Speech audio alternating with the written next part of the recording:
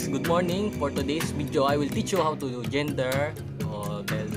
If your female guppies are females and your male guppies are absolutely males. So, I teach you now how to gender their gender. Actually, if you notice, I will speak now English so the other language can understand me. But I try to speak English right way. So let's go guys, let's go. Okay guys, this is the male guppies, HB white guppies. So male guppies have larger tail, wide and larger tail, and more color than females. So male guppies are also in slim body, not very fat, and they have this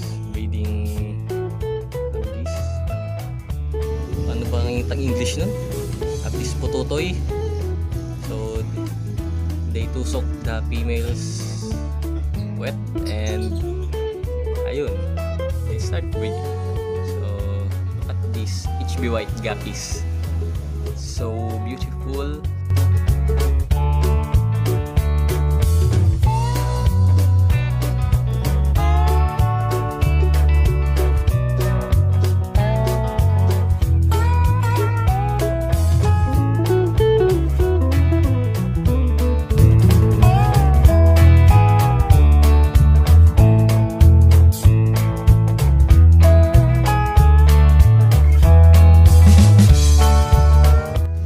Shave my balbas, bigote. So nagtira ako ng kalahati. Tinira ko yung kalahati, yung isa I shave it. So okay guys, this is the females. So female guppies have a larger belly than male and lesser color than male, and then they don't have a pututoy like male. So this is adult size female guppies, HB white guppies. So look at these females, they are very beautiful and they are pregnant. Some females are pregnant. You see that? You see the pride inside their bellies, the black spot. Malapit sa puwet na black spot. So the female guppies are bigger than males. Usually they are bigger than males.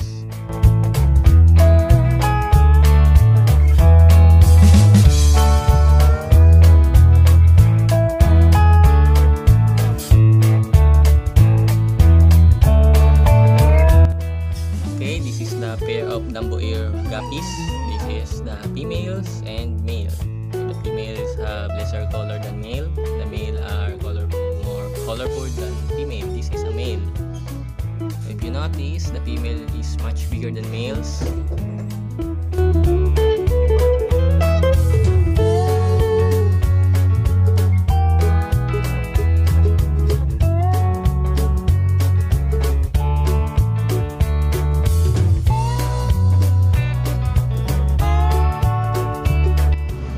Guys, this is the neon blue guppies. I don't think if it is neon blue, but they say it's neon blue.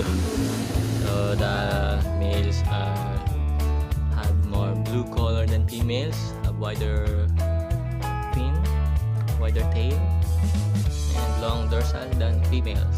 So the females are very big than males, much bigger, much fatter.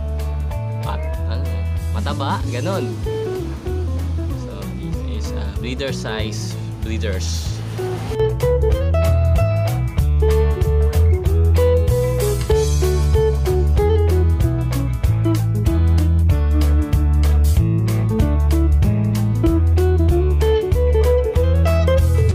And this is snakeskin guppies. The females are less color than males.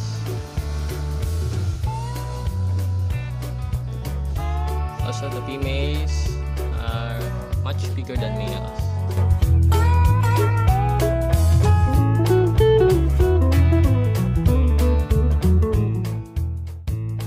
Okay, this is some of my beautiful guppies. They are female. This is the the female, and this is the male. I think the male is shocked with the water.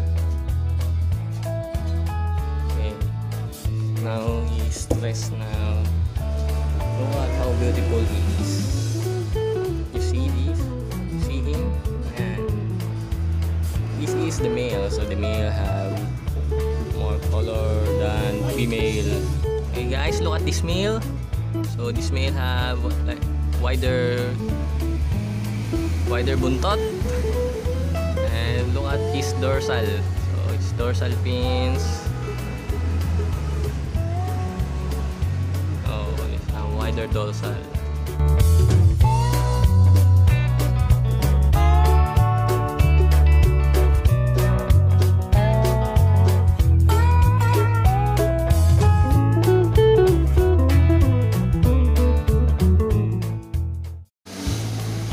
Okay guys, so this is the albino hahaha sword tail.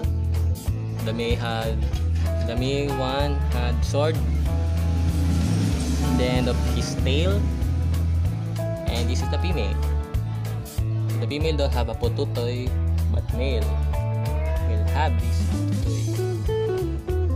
You see the pututoy of the male inside his butt. Use with the females. So this is the pair of hahaha sword tail albino.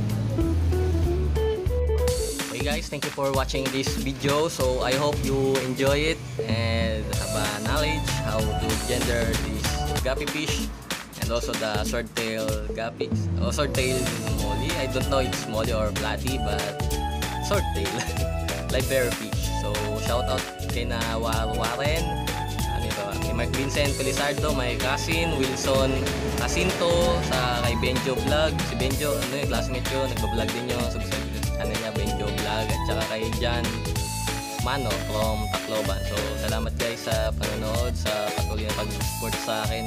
Bago pa lang nagbablog, so hindi pa marunong.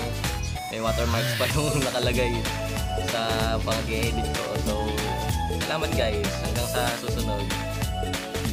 Thank you, bye bye.